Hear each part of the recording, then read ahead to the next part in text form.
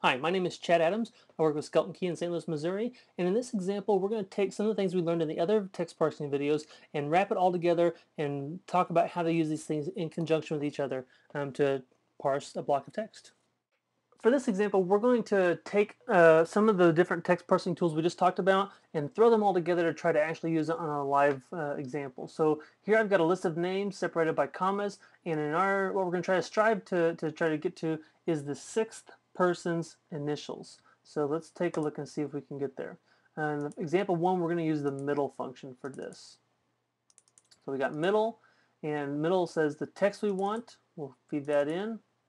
The start, let's just use 1 for now. And the number of characters, we're going to use this position function. Again, my text. The search string, we've got commas as our delimiter between names, so we'll search for the comma. Start 1, occurrence 6. And what that gives me, my position gives me the number, counting from the left, of the sixth comma. So when I do the middle and I tell it to start from the 1 and give me that many characters, what I end up with is from the left, I end up with everything over to my sixth person. So I know that Samantha Jones is my sixth person. What I really want to try to do is narrow that down to just her name and then just her first and last name so that I can get her initials in a fairly clear manner.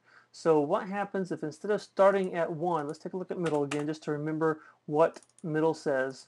We got text, start, number of characters.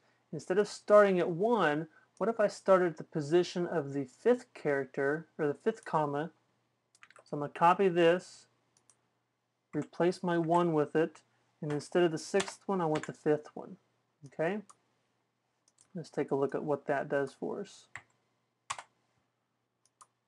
Okay, that's closer. Now we've got Samantha Jones as the beginning, but we've got all these people on the end because that is the length that I'm telling it to get. So I just moved my block of text over. Instead of starting at 1, going to the position of the sixth comma, I'm now starting at the position of the fifth comma and getting the number of characters to the position of the sixth comma, which is, again, counting from the beginning, even though this is starting from the fifth. So it's a little bit confusing. But what I need to do is I need to try to get the position of the sixth comma and subtract that from the position of the fifth comma so that I can figure out the length of those characters and put them right in here. So let's give that a shot. If I take the position of this fifth comma, copy that, jump in here and say the position of the sixth comma minus the position of the fifth comma, then there we go. That gives me just Samantha Jones, and it's got these extra characters on the beginning because the position of the fifth comma is in fact right there. So if I come in here though and I say position of the fifth comma plus 2, 1 for the comma, 1 for the space, then that's going to evaluate here. My starting position now is starting right at Samantha. My length is still taking everything into effect here.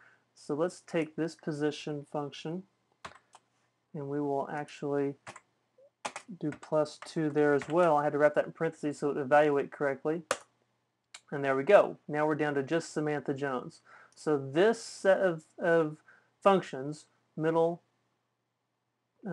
position, and position, I can get to just Samantha Jones's name. Now what we want though are her initials. So let's take this, copy it, or actually cut it in this case, and let's use leftwards. And as our text, we're going to have the leftwards evaluate the text we just figured out. So I'm going to paste that back in, and the number of words I want is 1.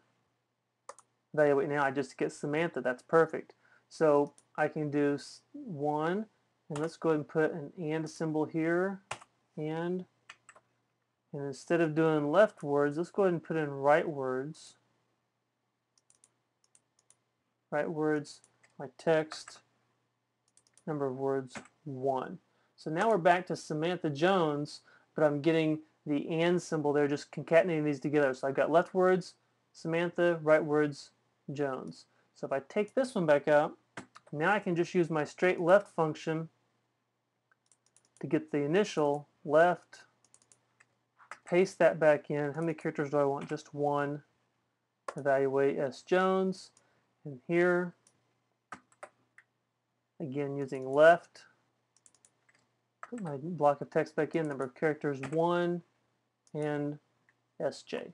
So the problem with this is that that is really ugly.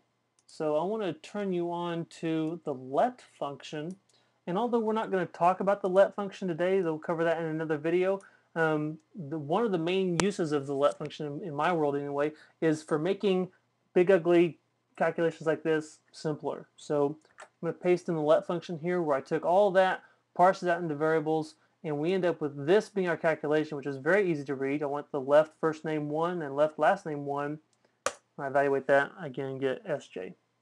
So look at let, it's pretty cool, but that's not the focus of this movie. So let's go back now and I'll show you example 2.